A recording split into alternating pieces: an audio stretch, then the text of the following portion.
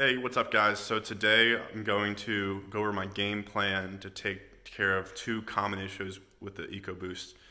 I have a Gen 1, which is, I've heard these are fairly common, but I've also heard some of the Gen 2 guys have had similar issues. And so the two things I'm talking about are, one, an exhaust manifold leak. And it sounds like this weird like whirling, chirping sound, especially under like a high load or like fast acceleration, and that's caused by the exhaust manifold warping and tending to break off a rear stud, which I'll show you in a second.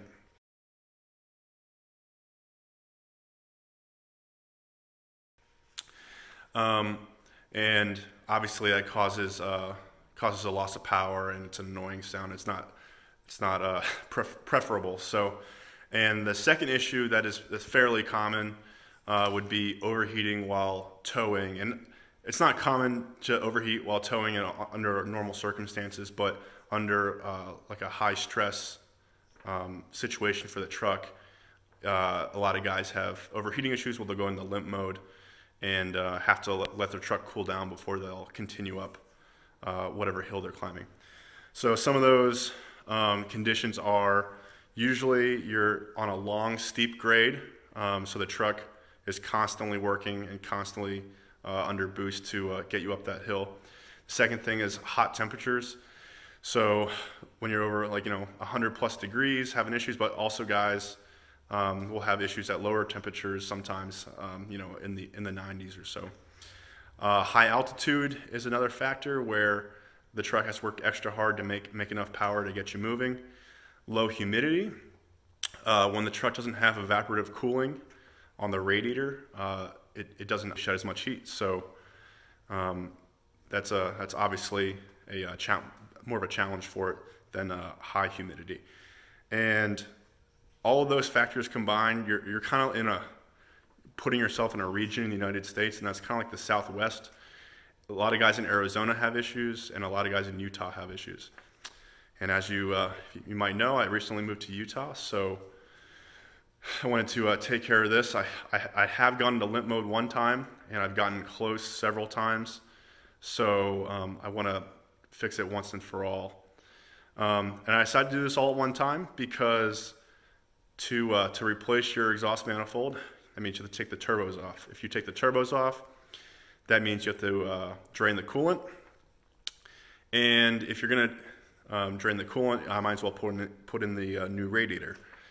And if I'm going to replace the radiator, I might as well replace the transmission cooler because obviously I have to disconnect the transmission lines at the location. Might be kind of an excuse, but I figured because the transmission cooler is also in that coolant loop, it's going to help as well. And I'm also going to bypass the stock oil cooler, which uses coolant. And I'm going to go to an air cooler, which I'll show you in a second.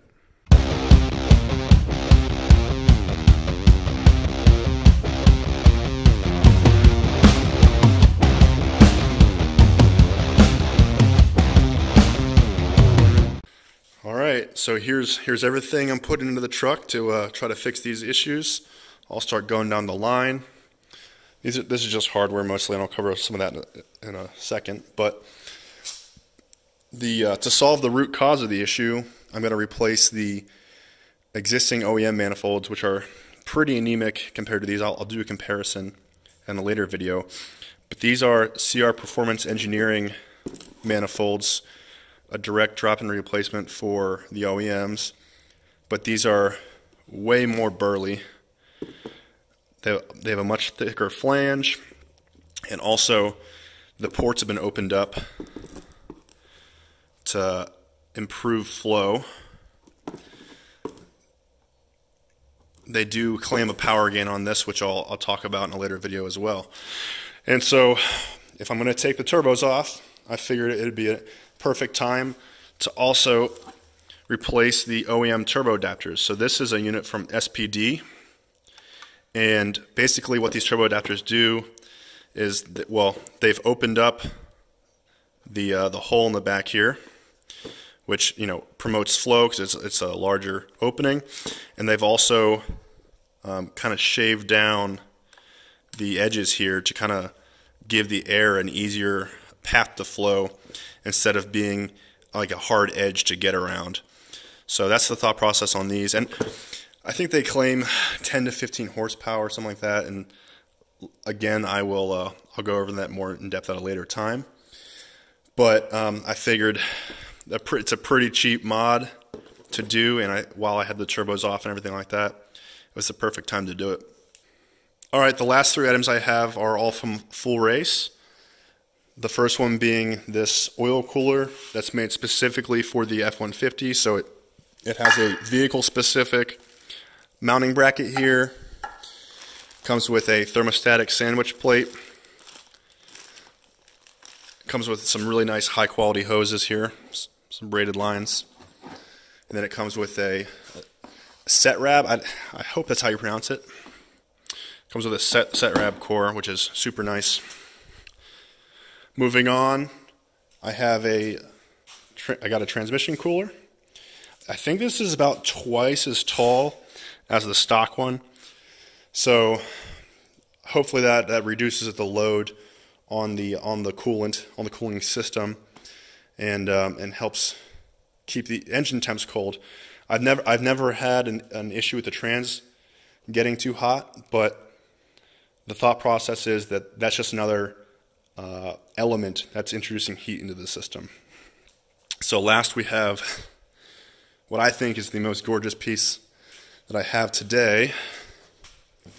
It's this gorgeous radiator that's incredibly shiny. I don't know how they did that, but it's a full aluminum unit with aluminum end tanks.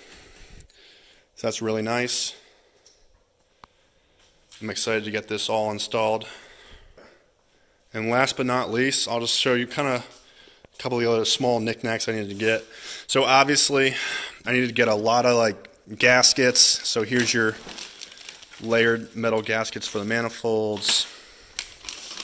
Here's your various nuts and bolts and other random gaskets for the turbos and whatnot. So that all I got from just got from a Ford distributor, which is way cheaper than the dealer would cost. So I highly recommend that. And the last thing I'll go over is this is a coolant hose from I think it's a non-turboed V6 Ford truck or a F150. So basically what this allows you to do is it allows you to bypass the stock oil cooler, so that way you're feeding water directly to the water pump instead of splitting it to go to the oil cooler. So hopefully that, in combination with everything else, is able to solve my problem. And I'll get more into depth on some of this stuff as I install it at a later time. All right, so I know that was a quick overview. My game plan is, as I do this, to make videos along the way and kind of go into depth on each item and show you how it's supposed to be better and how it's supposed to help things. So wish me luck. It's been a little bit of a challenge so far. Getting the turbos off wasn't super fun. The truck's it's got like 86,000 miles on it, so it's not incredibly old, but it's 8 years at this point, 8 years and 86,000 miles. So the turbos didn't just come off super nicely, but I think in the end it'll be worth it. So let me know if you guys have any questions, and watch out for the incoming content. So thanks.